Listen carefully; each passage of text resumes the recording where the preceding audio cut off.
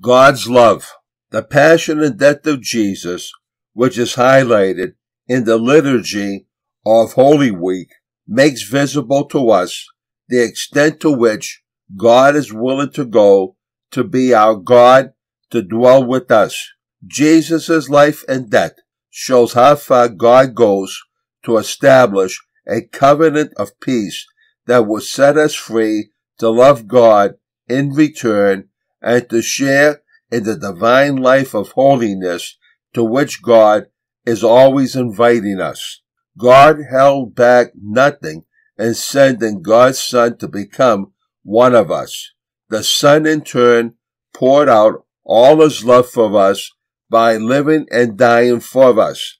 After Jesus' resurrection, the Holy Spirit in turn began pouring out divine love on us in fulfillment of the promise and guarantee that God's covenant is everlasting.